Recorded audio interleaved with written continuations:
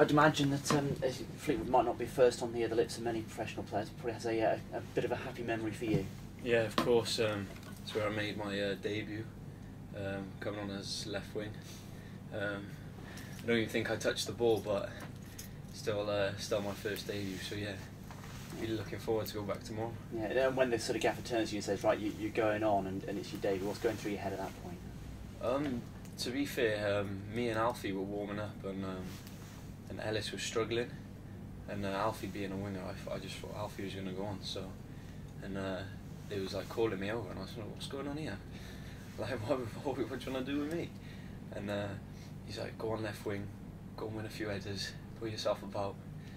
And before I knew I was on the pitch. So. Yeah. Well, let's face it, what happened since has shown you versatility, but left wing's probably not a future career for you, is it?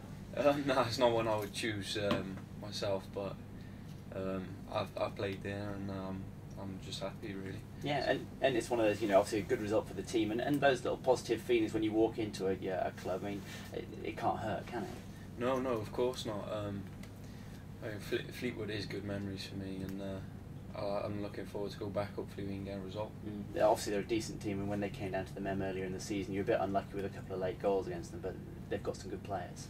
Yeah, they have. I think they spent a bit of money last couple of seasons, but their form isn't the best. I think they lost to Fleetwood on Saturday, and yeah, hopefully we can go there and get a result like we did last year. Yeah, and from Friday, frustrating the manner of the 0-0, but as a response to what happened the previous weekend, it shows a step in the right direction at least.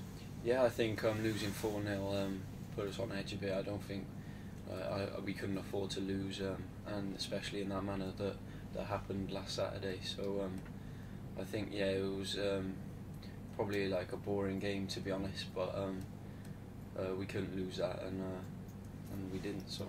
Absolutely, and I think since last we spoke, you've signed the new deal. I mean, it must be nice to get that all sorted out, even at this early stage of your career. Yeah, of course. Obviously, I was delighted when it was brought up, and it got sorted pretty quick, and that's only good. And I just concentrate on football.